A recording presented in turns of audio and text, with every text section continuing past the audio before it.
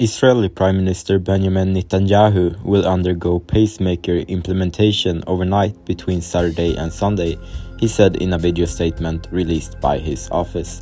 Netanyahu, now 72, said that he was fitted with a monitoring device a week ago, and that the device beeped this evening and said he must have a pacemaker.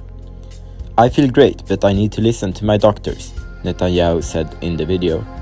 The pacemaker will be implanted at the Sheda Medical Center in Tel Aviv.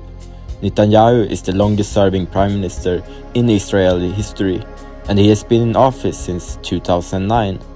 He is currently on trial for corruption charges, and he is facing a tough re-election battle in November.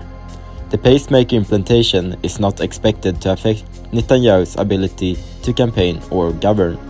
In the video statement, Netanyahu said he would be continuing to work full steam ahead after the procedure. He said, "I will continue to lead Israel with all my strength." Netanyahu's pacemaker implantation is a reminder that he is not immune to the health challenges that come with age.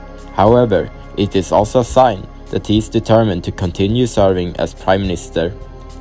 The procedure is expected to be successful, and Netanyahu is expected to make a full recovery.